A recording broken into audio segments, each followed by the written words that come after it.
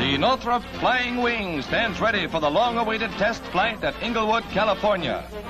Test pilot Mac Stanley and his crew go aboard. The climax of 7 years of engineering research is at hand for the 25-ton monster. And it's contact.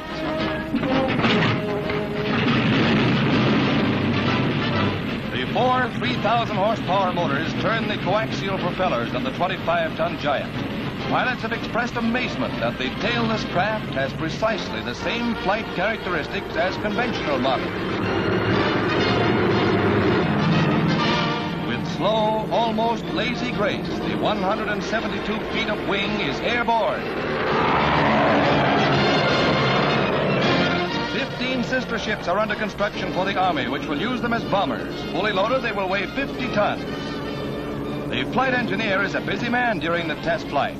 A radical change in design and a new chapter in the steady march of aviation comes forward to challenge the imagination.